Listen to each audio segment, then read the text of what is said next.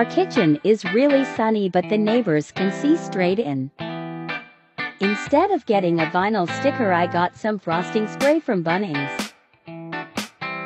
After a good clean, I put up some tape for nice crisp lines and double-checked that they were straight. I redid a couple because I always notice when things are crooked. When you first spray it, it doesn't look that great, but gets better as it dries. It took 3 coats and just kept getting better. The real reward was peeling the tape off.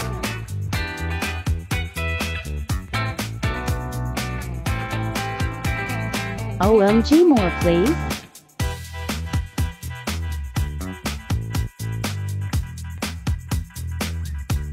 I think it turned out really well and we didn't lose any sun.